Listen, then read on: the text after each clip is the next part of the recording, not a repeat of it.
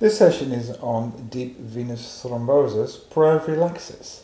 So point one, mechanical interventions, and I think you should be familiar with TED stockings. TED is actually a brand, but it became so common, we call them TED stockings.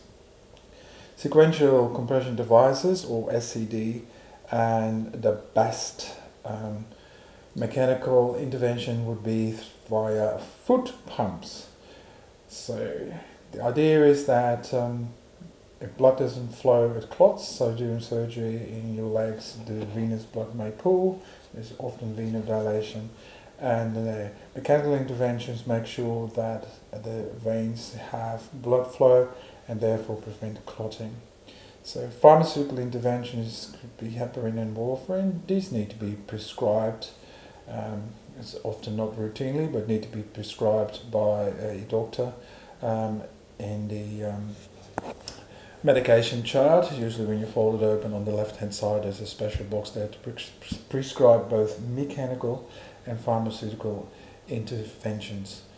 Just to know that heparin is not routinely prescribed. I also gave you a download with the maternity medication chart, and there's a tool on there to calculate a number to see if that patient does need a form of heparin.